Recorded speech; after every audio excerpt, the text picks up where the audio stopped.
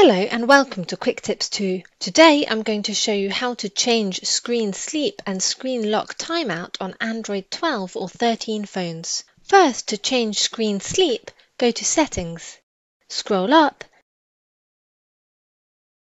then tap on Display.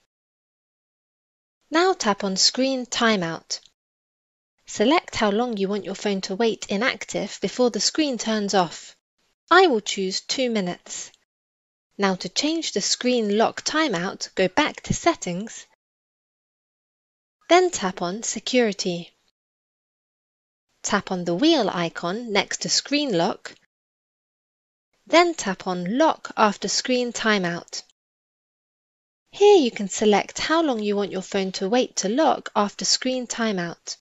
Let's say 30 seconds. This means that the screen on my phone will time out after 2 minutes of inactivity. Following that, it will wait another 30 seconds before it locks. A simple way to change screen sleep and screen lock timeout on Android 12 or 13 phones. With Quick Tips 2, knowledge has no limits.